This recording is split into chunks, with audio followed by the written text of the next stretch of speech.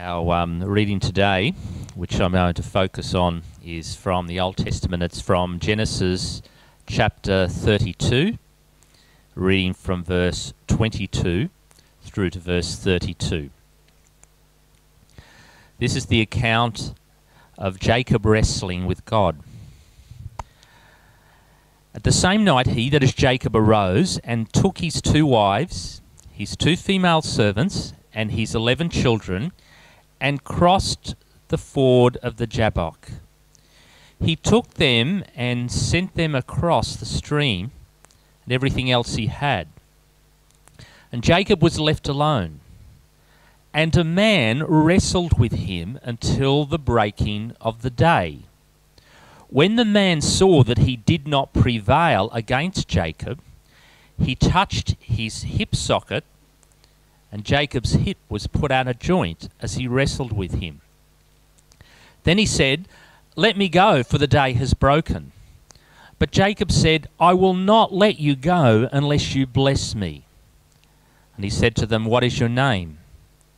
And he said, "Jacob."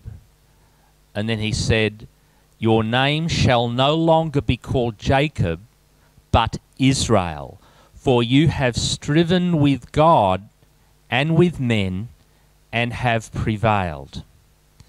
Then Jacob asked him, "Please tell me your name."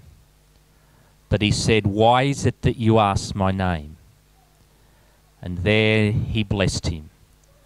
So Jacob called the name of the place Peniel, saying, "For I have seen God face to face, and yet my life has been delivered." The sun rose upon him as he passed Peniel, limping because of his hip. Therefore to this day the people of Israel do not eat the sinew of the thigh that is on the hip socket, because he touched the socket of Jacob's hip on the sinew of the thigh. Let's be honest, at face value this is quite a perplexing story. Let's be honest, it's a bit weird, it's a bit perplexing. A man comes down and wrestles with Jacob, wounds him, and then says he's God. But, God says, or this man says, "Hey, give up wrestling with me, not until you bless me." And he blesses him and given him his new name.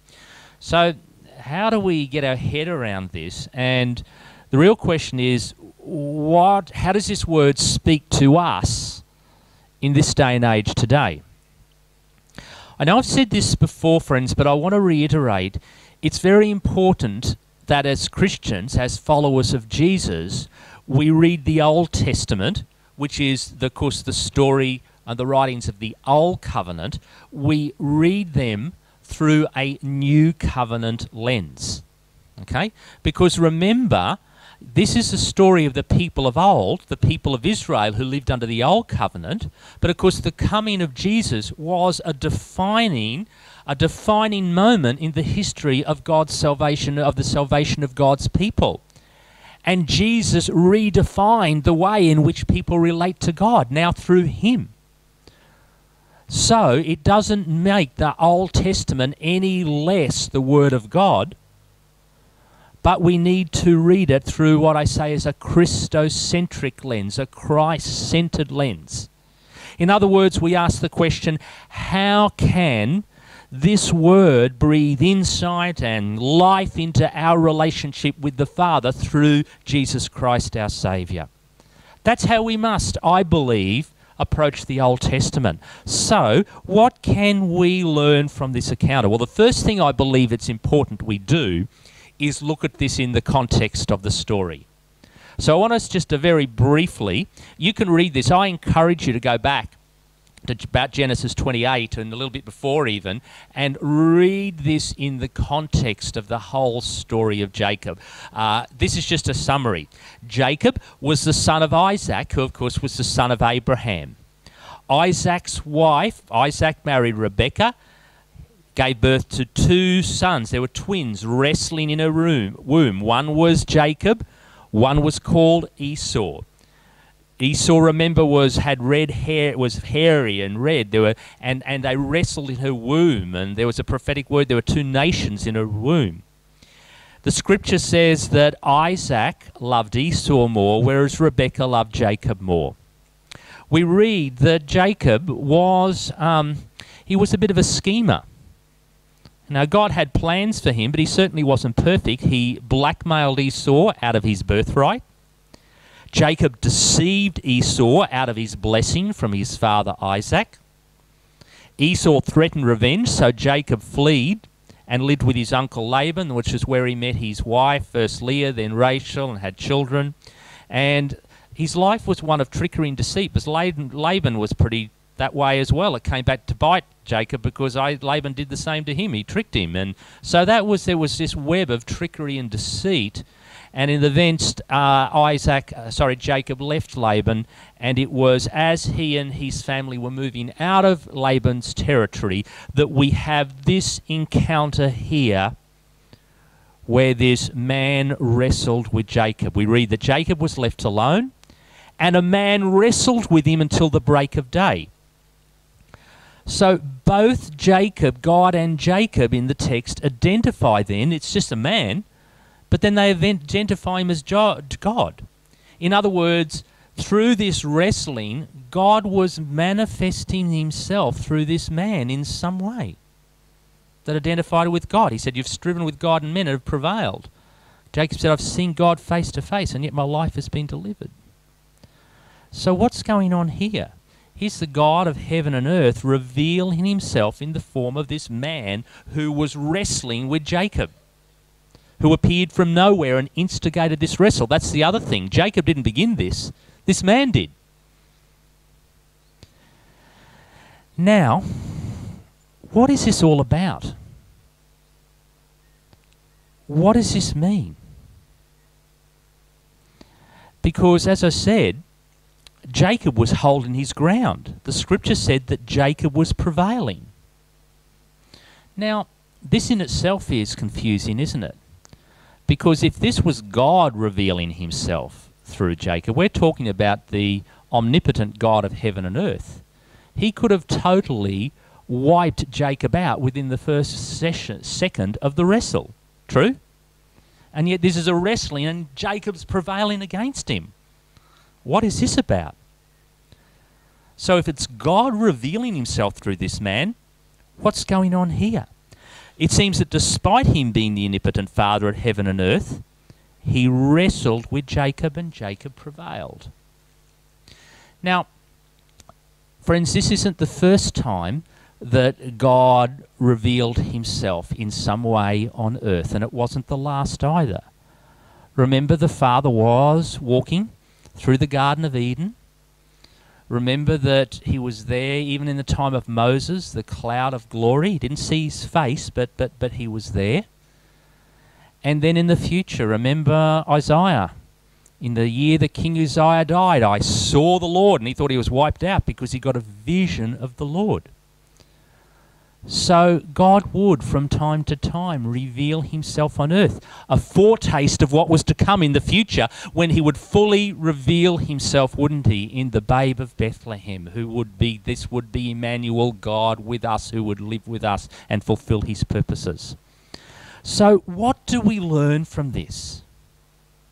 If we look at it through the eyes of the New Covenant, the New Testament, what can we learn from this? What is God wanting us to learn and know through this?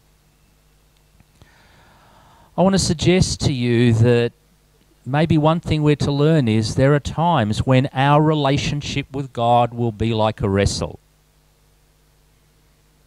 Sometimes it may feel like we're wrestling with ourselves. Sometimes it may feel like we're wrestling with others.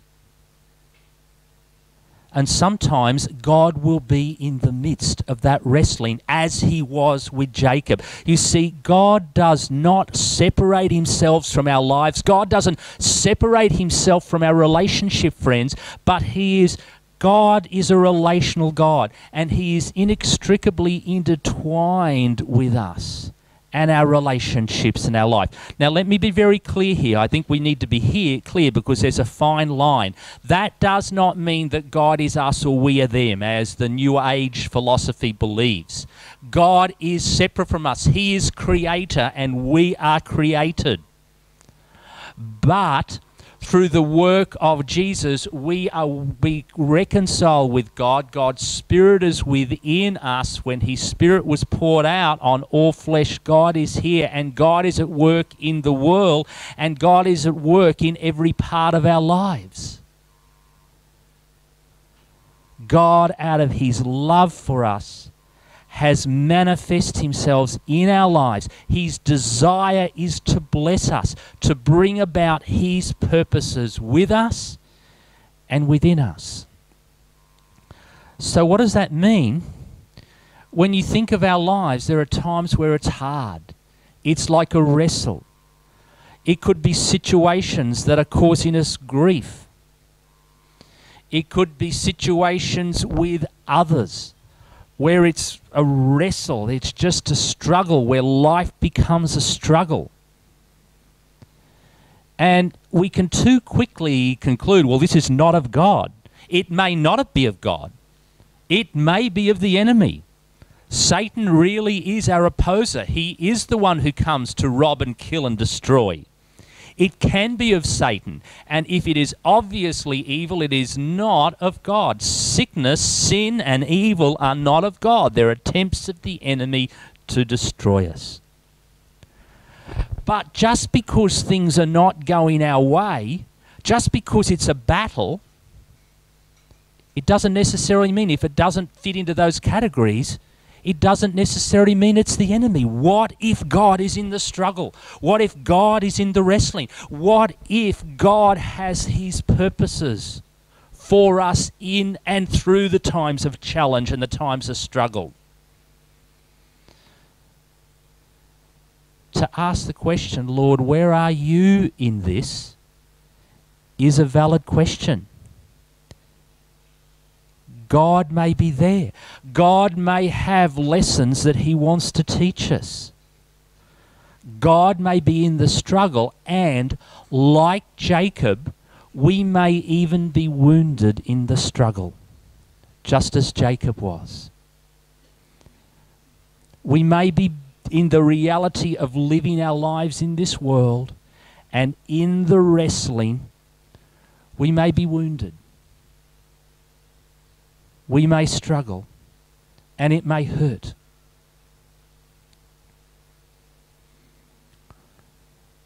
But just as it was with Jacob, the higher there may be, higher purposes of God there, if we prevail as Jacob did. If we persist as Jacob did. If we draw on God's help and strength to persevere, like Jacob, blessing will come. Because God's promise is to bless. The heart of God is to bless. The blessings are always God's undeserved favor. That's what He desires to us. But we in our humanity just want the blessings to come. We're human, we're carnal, and we just want blessings without struggle. Blessings, yes. Struggle, no. Blessings are good. Struggle, bad. Give it to me the easy way, God. But often our growth, our capacity to prevail, our resilience for the things of life and the things of the kingdom come through wrestling. They come through the wrestle. And that's what we can learn from this. I believe there's a few other things, friends, we can learn from this story as well.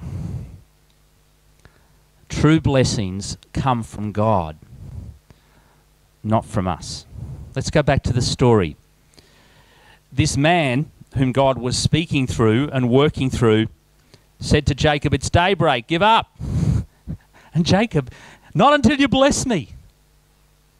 You've got to admire his hide, for want of a better word. But God did. But God did. And this whole experience was a big learning from Jacob. Jacob learned, You can't get blessing through deception. Jacob deceived Esau out of his blessing. Remember the story? Isaac, the story was Isaac was old and he was hard of seeing. And so he said to Esau, go and fetch me, kill some game and fetch me my favourite meal and I will bless you. And remember, with the help of Rebekah, Isaac went out and got the meal and did it himself, and she dressed him in some hairs and that so father could feel him because he couldn't see him, and he blessed him instead. Now, many years later, Jacob was learning you can't get blessings through deception. Because that's what we see in this world, don't we? Unfortunately, we see people wanting the good things through deceptive ways. And even if not through deceptive ways, through human ways. But true blessings cannot be concocted within the confines of our humanity, friends. True blessings come from God, and that's what God was teaching Jacob here. You can't force it. In other words, when we try to make it happen, when we try to take control, when we think we know how to bring the blessings and we try to do it ourselves in our own strength with our own resources, all we're going to do is get tired and weary and disillusioned. What this teaches us, friends, is this is why all of what we've been doing in our worship, all of us, we declared that psalm by looking to the Lord and declaring and worshipping Him and declaring that all that we have that is of value, that is eternal, that is of purposeful, comes from Him, not from us. And Isaac was getting that message through. But there's something else we learn, isn't there? As I said, if you get a chance, where I encourage you to make the time to read the story of Jacob, you'll see that he, as I said earlier, he was no paragon of virtue. He was deceptive, he was conniving, but God didn't give up on him. God did not give up on him. This was happening, this encounter happened because the God of steadfast love and faithfulness stayed with him. Just as he does you and me.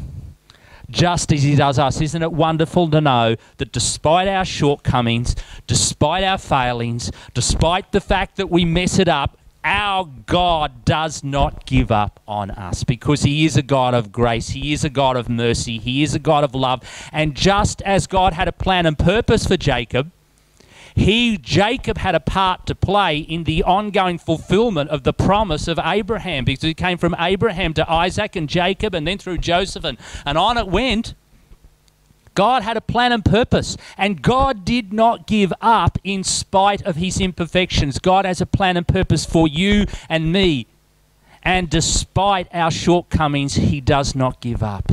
And He continues to desire to bless us. And when we prevail in the wrestling, and when we don't hold back, but when we draw strength from Him, when we trust Him, when we push through in these times, when we discern what is of the enemy and what is of God, and know that there are times when He is with us in the wrestling of life and prevail, the blessings will come. Look at the blessing here. God blessed Jacob in this way. He said, He gave him a new name. He said, your name will now be Israel.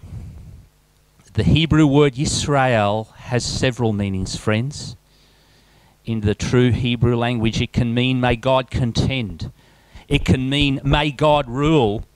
And it can mean, persevere. This, of course, was the name that was given not only to Jacob, but those who would follow him. The people of Israel, the chosen people, those called out by God to deliver His purposes on earth. And we as the followers of Jesus are the new Israel. We are the people of God, birthed out of the covenant with the shed blood of Jesus. We are the new Israel. So that is a word to us. May God contend, may God rule, may and persevere. They are words over our life. They are an expression of the blessing of God to us. So, friends, if I can sum all this up today, I would say this. The blessing of God is found in and through our persistent engaging with the Lord.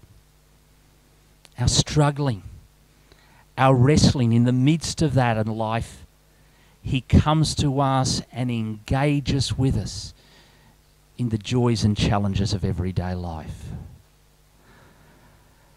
Let there be no mistaking, because God is a God of amazing love, sometimes the blessings just come without the struggle. That's because God is who he is, and we are thankful for those times.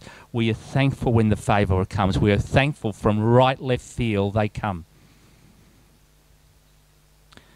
But let's not make the mistake then of assuming, because what can often happen then is our flesh can get in and, Lord, just continue it that way all the time. More, Lord, more of your blessings that way. Yes, he will. But sometimes the blessing will come through the wrestling, through the struggling with the everyday life. Let's be discerning, not spiritualize it all and say every time there's a bit of struggle, it's the enemy. Be discerning. Is it of Satan? Well, there it is. Then take authority over it, because God has given us authority. Resist the devil and he will flee. But let's be discerning. Lord, is this you in the struggle? Are you, through this, using this to refine us, to strengthen our faith in you, to release within us a resilience that we may reflect your light and love and hope within the kingdom? And through this, your blessing comes to us as it did through Jacob. He's a wonderful God. He's an amazing God. He's a God of everlasting love and faithfulness that endures throughout all generations. And more than ever, friends, he needs a faithful people, a people who will hold fast in the challenges of this world. He needs a people who will not just hide behind religious enclaves and just be seen as those who go to church in those big Gothic buildings or wherever they worship and come out and get on with their lives. No, he needs a people more than ever who will fulfill the declaration of Jesus. You are the light of the world. You are the salt of the earth. You are to stand out. You are to be different. And you are to prevail. Let us be those people. Let us see those people, not by might, nor by power, but by the Spirit of the Lord within us. Amen.